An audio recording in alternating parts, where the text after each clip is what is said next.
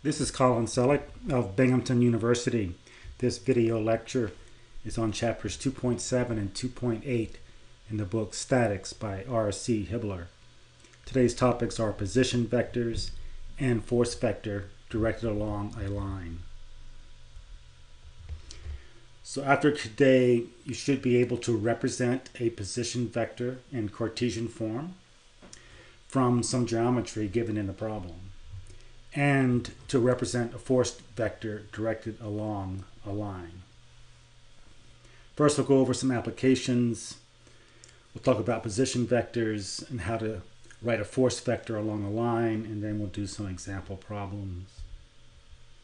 But first, some applications. Here's a large ship, and you can see its mooring line here. Let me get a pin out. You can see the mooring line here. And it's connected to the bow. And what are the forces in that mooring line? And what direction do they act in? Well, you may have already figured this out, but there's a position vector r here, and it defines the vector between this point and this point. Well, we can know how to get a unit vector from that. We did that in the last lecture. So since this is a chord, it's in tension, so the force vector is also directed along that same position vector. So we're going to use the position vector to create a unit vector in the same direction as that position vector, and then multiply it by the magnitude of f to get f in Cartesian form. So that's the whole lecture basically in a nutshell, but we'll go over it again. So here's another application. We have a awning. It's held up by 3 chains. And what are the forces in those chains, and why do we care? Well, we care because we have to design those chains so they don't fail. So let's move on and talk about position vectors. Now in this section, I'll introduce the concept of a position vector. It will be shown that this vector is of importance when you are formulating a Cartesian force vector directed between any 2 points in space.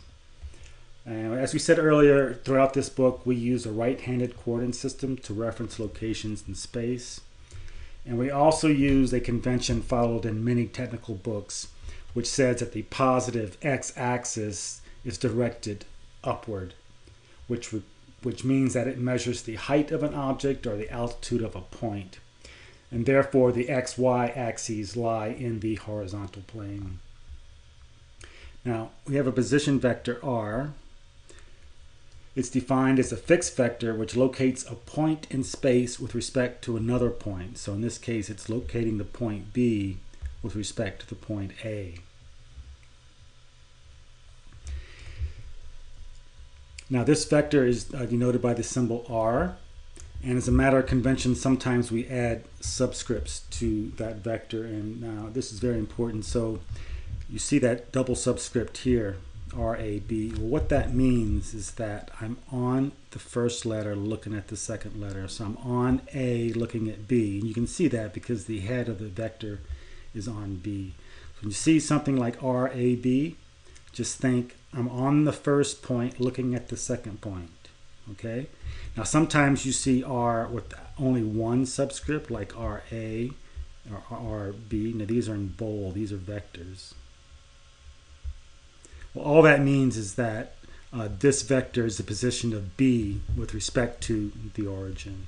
And likewise, this is the position vector of A with respect to the origin. So that would look like that, and RB would look like that. Okay, just some nomenclature to get out of the way. Now, it turns out that we do a little vector algebra here and say that RA plus R is equal to RB. We can solve for we can solve for R.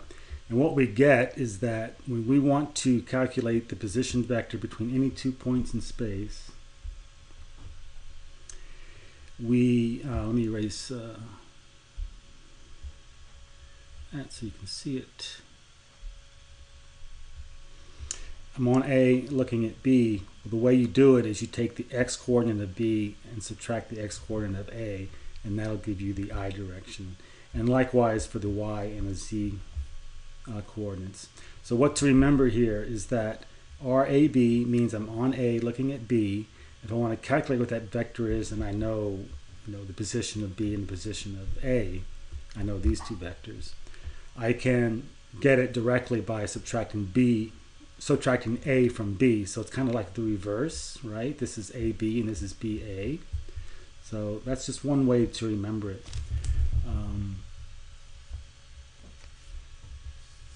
We can also form these components directly. You don't have to use this formula down here. You can just start at A and envision yourself getting over to B. So in that case, you construct, there's a box that you can see, here, and you can just travel along the sides of the box to get the direction, the length in that particular direction. So you can just go from here and over to here and then up. So either way you can do it, but it's critical to get it right. We need to have the direction in the right way. If you do it backwards, the direction comes out in the opposite direction, and that's not good.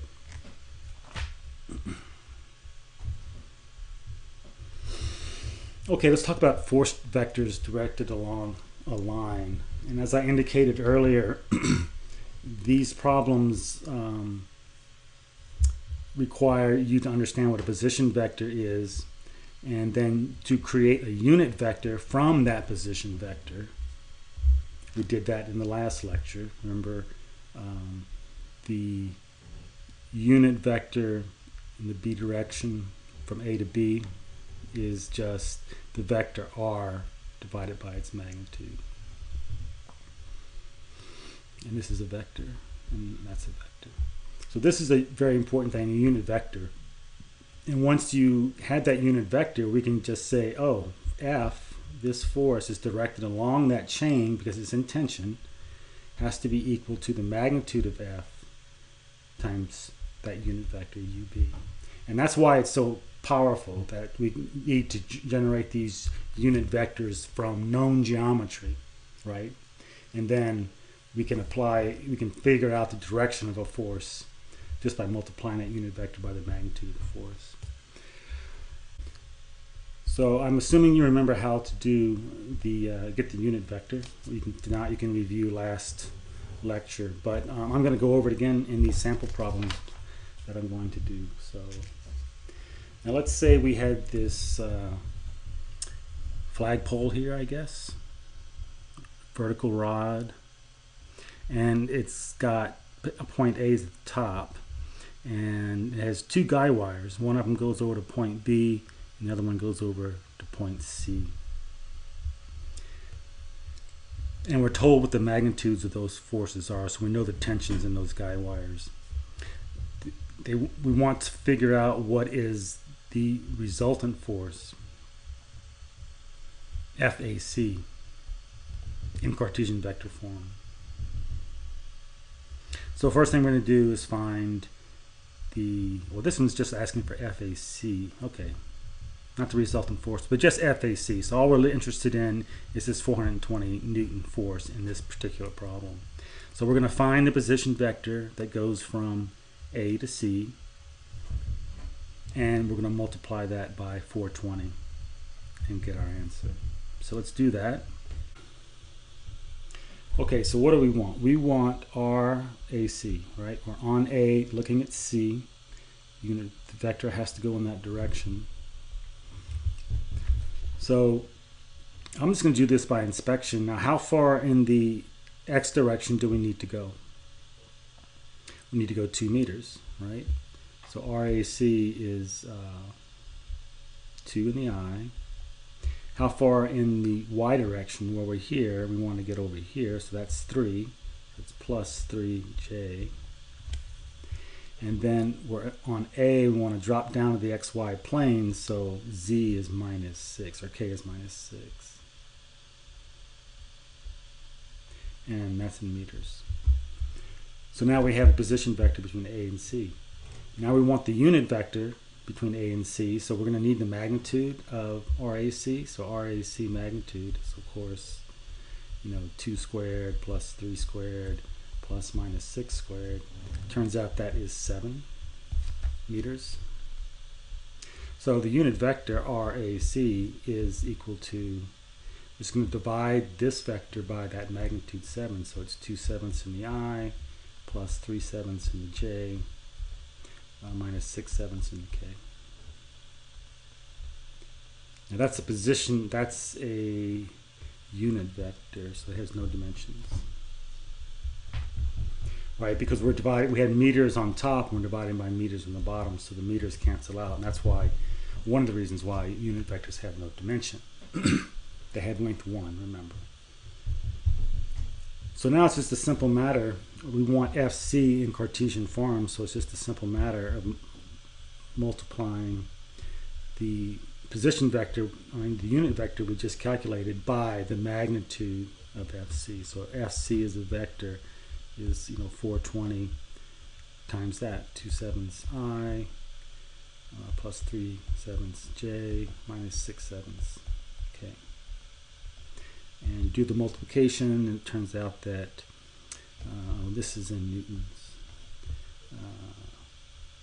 It's 120 in the I plus 180 in the J minus 360 in the K.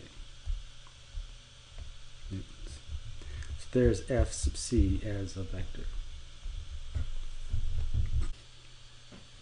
Okay, now this one wants the resultant force. It's a similar problem. We have a flagpole here, and it has a couple of guy wires on it, one between A and B and one between A and C. And we want to know, we know the tensions in those cables. We know FB is 560 and FC is 700. We want the magnitude and the coordinate direction angles of the resultant force in this case. So we're going to write FB and FC in Cartesian form just like we did in the previous problem, same procedure. We're going to add them together to get the resultant force, and then we're going to use our knowledge of coordinate direction angles to determine the coordinate direction angles, and then we're also going to get the magnitude of the resultant force. Okay, so we're going to need a couple of unit vectors here, right? We're going to need one here, U sub C, and we're going to need one here, U sub B. And just like we did in the last problem, I'm going to write out the vector RAB, because I'm on A, looking at B, right? That is equal to, and I'm just going to do this by inspection, so if I'm on A and I want to get to B in this X direction, I need to go 2 meters. So that's a big, okay, 2I. I'm on A and I want to get to B. Well, how far do I have to go in the Y? It looks like 3, but that's negative 3, right? Positive Y is that way. So minus 3J. And then in the Z direction, I need to come down 6 meters. So that's minus 6K. And that's in meters. And likewise, I'm going to write RAC.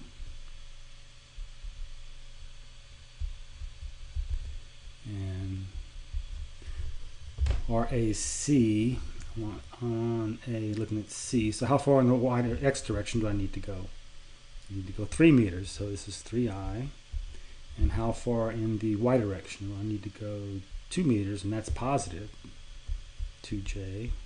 And how far in the Z? The same, is minus 6. Okay. Meters. So if you do the multiplications, now these are vectors. The magnitude of RAB, remember when I don't put a line above it, it means it's the magnitude. Sometimes I also do, wow. I also do RB and then put like that. But that's, you see me do that, that's the same as this, right? That's the same as this. So the magnitude of those is 7 meters, both of them are AC. So now we can get the unit vector between A and B is just, we divide this by 7.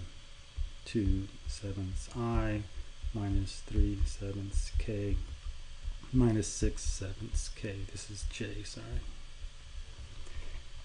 And that's a unit vector, has no dimensions. And the unit vector between A and C is this divided by the magnitude. So 3 sevenths in the I plus 2 sevenths in the J minus 6 sevenths in the K.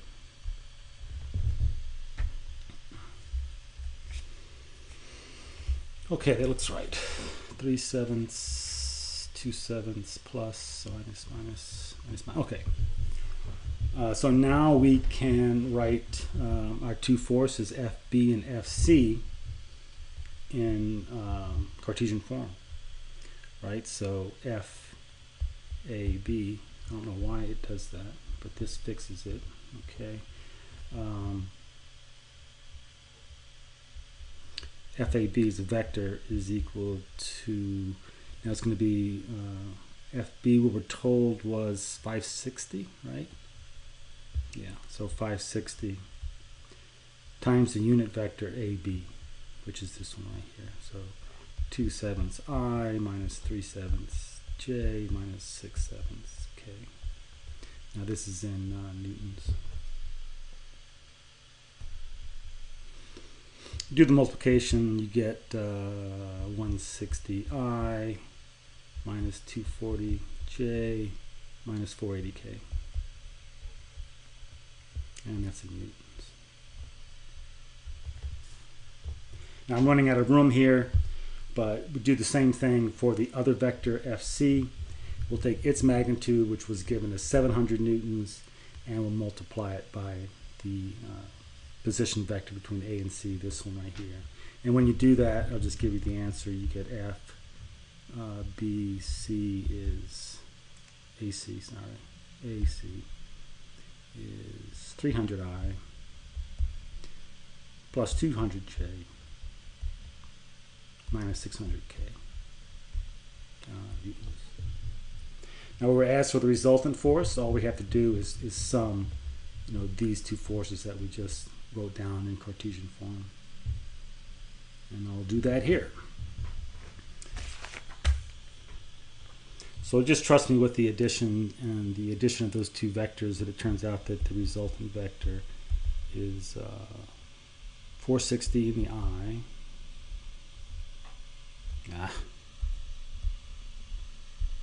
460 in the I minus 40J